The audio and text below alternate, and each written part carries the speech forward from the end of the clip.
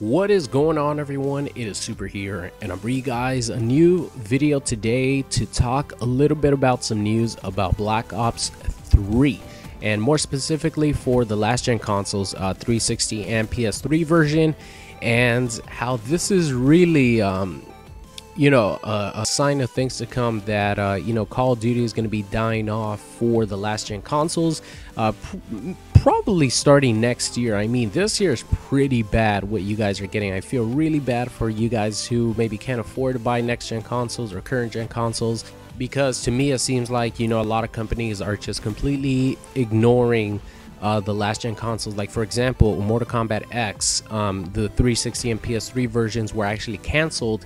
They had planned to release them, but they canceled them because they didn't want to put out a product that wasn't going to be entertaining enough for that audience. And I guess with the hardware that 360 and PS3 brings, it's a lot harder to keep an enjoyable experience for these newer games that companies are making, like Black Ops 3.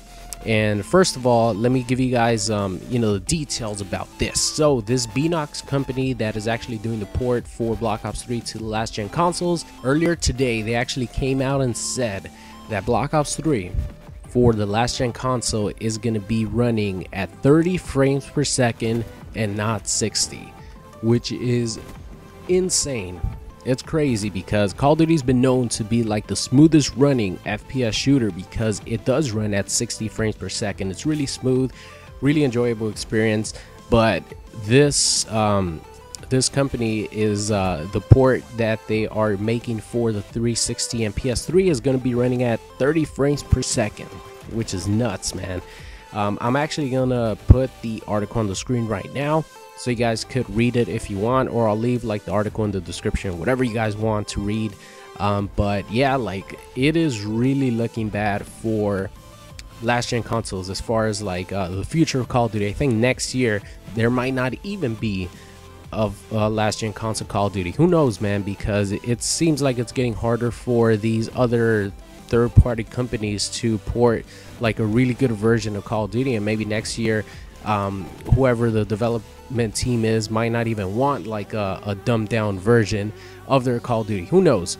But this just packs on, or I should say adds on insult to injury, because you guys know there's not going to be a campaign for the last gen consoles, and there's actually going to be some multiplayer features that are going to be missing, like paint shop, and let's see where else. Esports features are going to be missing, which is, I actually didn't know about until I read this article. So it really sucks. Not kind of sucks, it really sucks for you guys who like I said, maybe can't get the next gen consoles and Call of Duty for the next gen consoles. But yeah, just wanted to share this info with you guys. It's actually pretty crazy that first time in a long time a Call of Duty game is not going to be running at 60 frames per second on a PS3 or a Xbox 360. Really crazy. Let me know in the comments what you guys think about maybe even the future of Call of Duty on the last gen consoles. But yeah, that's gonna be it, guys. I hope you enjoyed the video, and I will see you guys next time.